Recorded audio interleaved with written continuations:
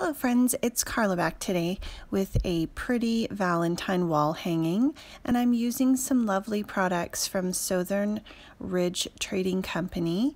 They are a company in BC that has stencils and wood veneer and chipboard, and I'm going to walk you through how I created this. So we have a heart mix that's a set of chipboard hearts, and I'll link all these products below, and as well you can check the Southern Ridge blog and they will have close-ups and links to all the products. We've got some connected hearts there, we've got an arrow stencil, and we also have, these are some Christmas words, but I'm going to use the word love. And we've got some pretty simple Stories Vintage Valentine papers from that collection pack there. So I'm starting off with doing a little Cricut rosette that I want to put on the front of this. So I've grabbed some paper that I want to use, and I'm going to cut that with my Cricut. And then I'm going to use some of this pretty paper to cover the front of the large chipboard heart. So I'm just tracing around it with a pencil, and then I'll be able to fussy cut that out and glue it on. So I'm just cutting a little bit inside the pencil line, and then I'm going to glue it on. I have some art glitter glue, which is one of my favorite wet glues right now. It goes on really finely, which is great for little pieces as well, with this little metal nozzle top that you can get and apply to the top of that. We've got some Krafty Kolours ink from Kraftin Kimmie. These are a hybrid ink and they're permanent when they're dry. And I'm going around the edge of the heart to give it a little bit of color, just with some blending foam. And then I've got the rosette all cut out, so I'm just removing it from my mat. It's easier to put your mat face down and peel it off of your papers. And with this rosette, it uses the scoring tool, and you can just score, it scores all the pieces, and then you glue the little tabs together so you end up with one long rosette scored piece. This is Heart Rosette, and I'll link the name of the file below so you can find it. I'm using my Cricut Maker, and that quickly and easily cut that out, but you can use this file with any Cricut that you have. And then you simply just go back and forth and accordion fold it until the end, and then I'll show you how to put that together. They turn out really, really cute. I actually resized this from what it came in from Design Space, and it's about 2 inches wide, and that when you put it together you're getting about a 4-inch wide rosette. So you're going to glue the edges into a circle so everything's connected, and you have a band, and then so the easiest thing to do is glue those ends together. So you've got this band here that's all folded, and just give it a minute to dry so that it's going to hold. This glue dries really quickly, and I'm just setting that aside for a minute. I'm taking the love sentiment.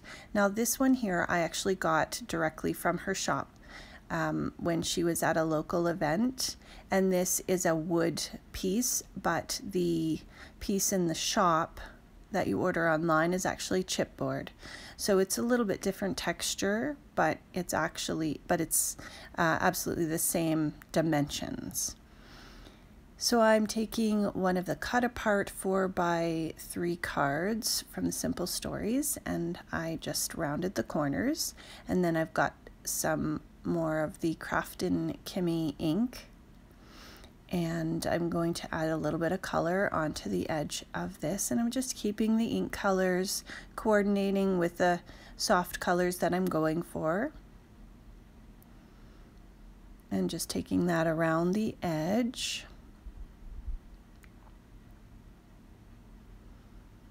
and it just gives it some very subtle detail.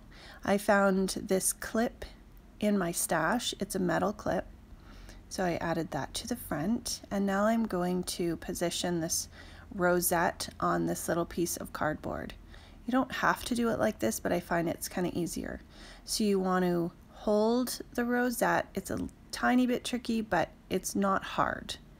And you're going to squeeze it into a circle and squeeze the middle part of those together.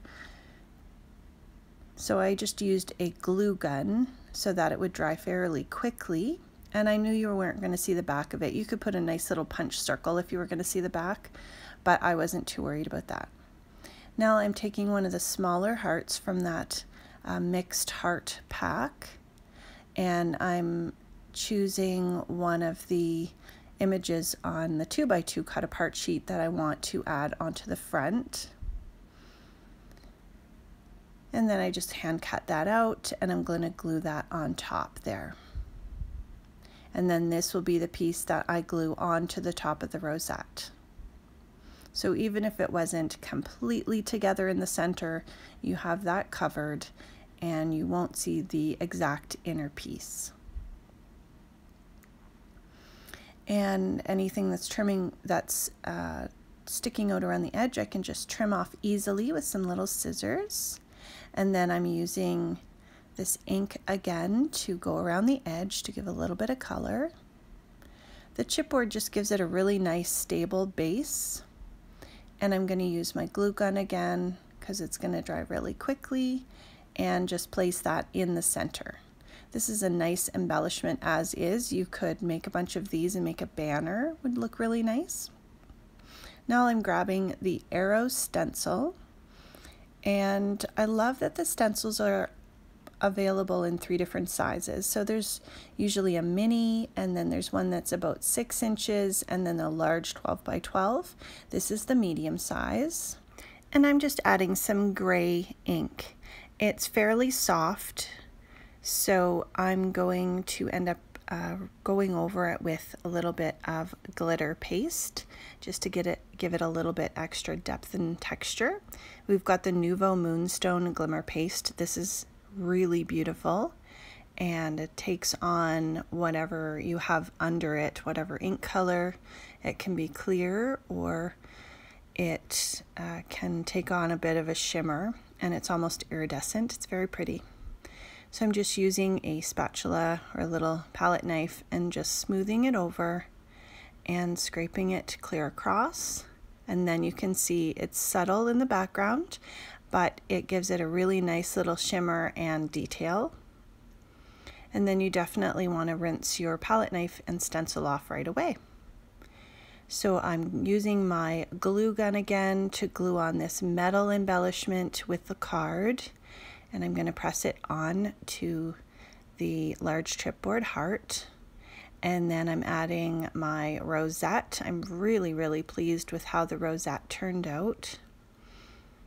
Now I have some more ink. This one is pretty in pink. It's a very light pink, and I'm going to sponge color on top of the love sentiment.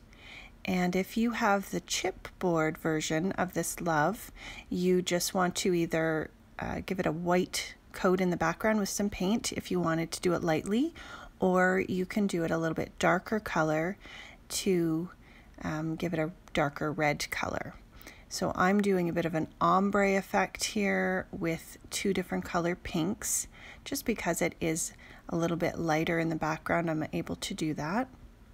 And just by sponging back and forth, I can get a really nice effect on this. I find just drying it with a heat gun, because it has that slicker wood cover, helps it to dry a little quicker.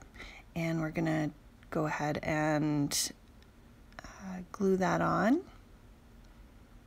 Now we've got some pretty Inka gold paste. This is from Viva Decor, and this is a silver color. This is a beautiful, really beautiful metallic paint paste. You can stencil with it, you can brush it on. It's water-based. I'm using it to color just lightly this wooden key. This was actually made by Southern Ridge, but it was in a Wild Whisper kit a long time ago.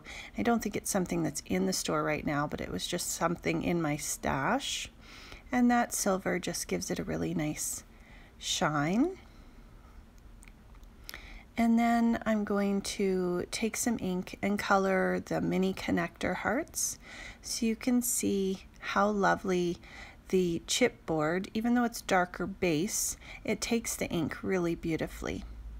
And I'm adding a little bit of that silver just around the edge to give it a little bit of shine. And we're going to glue that on to the top of the rosette again. So in the light you can just see it shimmer. I have some leftover hearts that were cut from the rosette, and I decided to keep those. So I glued some on, and I'm just using an old Wink of Stella brush pen that I actually refilled with just a clear shimmer spray. And I'm going to glue on some Studio Katia heart sequins. And just add a little bit of that silver around the edge. So it's just really subtle, but you can get a little bit of shine and shimmer, all those things that I think are lovely for Valentine's Day.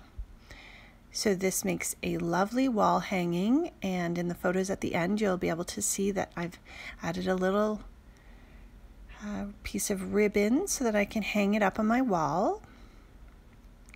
And it's just a lovely piece of home decor that brightens up your winter and makes you think about all the people in your life that you love and are special to you. And that's a look at the finished piece. So be sure to check out the Southern Ridge blog and the shop, and I'll link those both below, and see what you can come up with for Valentine's Day. I hope that you have a wonderful week, and thank you so much for stopping by. I'd love for you to like and subscribe. Thank you.